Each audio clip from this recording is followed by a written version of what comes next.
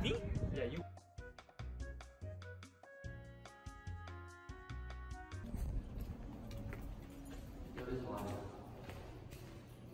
Might be late,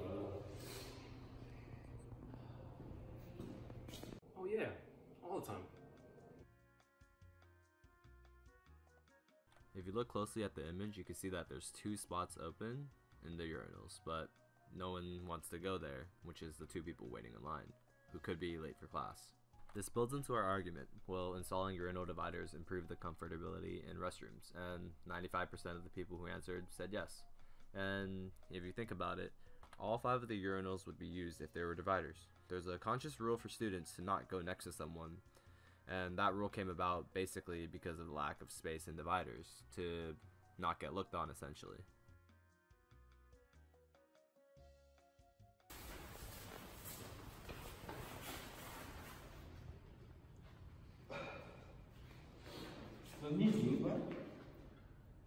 Nice.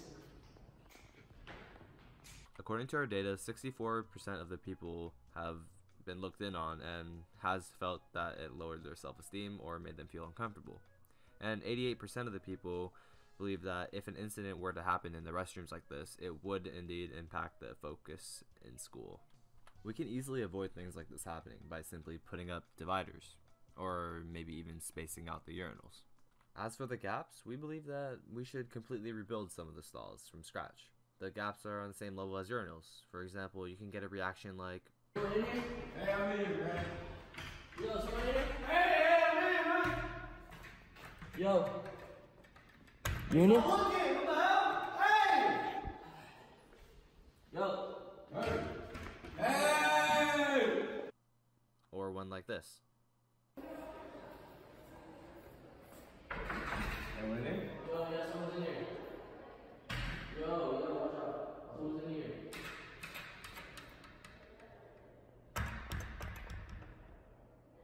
Yo, someone's in here. Yo, you gonna be done soon? Someone's done. You sure, man? Yeah, someone's done. Alright. Obviously, it's a bit over-exaggerated, but the point was to show how some can really feel insecure after being looked in on, and more than likely that kid is going to remember it throughout the day. And as study shows, more specifically Erik Erikson's theory, may affect his sense of identity, and Erik Erikson's theory is where a teen would explore their independence and themselves. Now, that being said, obviously we don't want some stranger, even a friend, to look at your private parts that are private. So why don't we just stop any risk of this by fixing the gaps and implementing urinal dividers?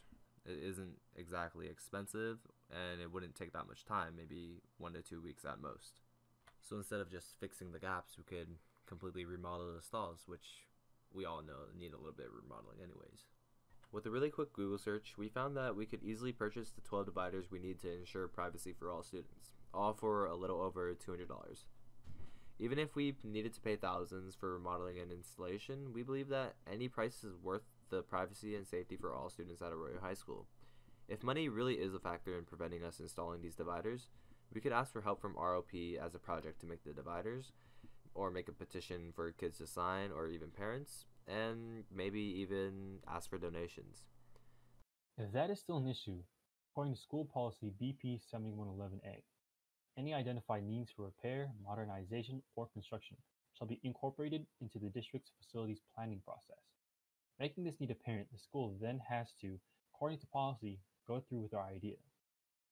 On top of that, bullying or sexual harassment has been made clear to be unacceptable, according to policies 4119.11, 4219.11, and 4319.11a. Do we really want bullying to stem from something like using the restroom? We can stop it before it happens. So exactly how often does this happen? Oh yeah, all the time. Believe it or not, this was one of the questions we genuinely had. Would you pee in front of the class? Although some of the answers people gave were jokes, we were 100% serious about it.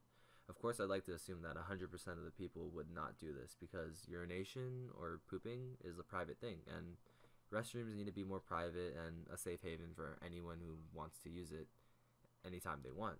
And that's the whole point of our video. We want to keep bathrooms much safer and more comfortable place for you to be in while you need to take care of your business. And that's pretty much it. Thanks for watching.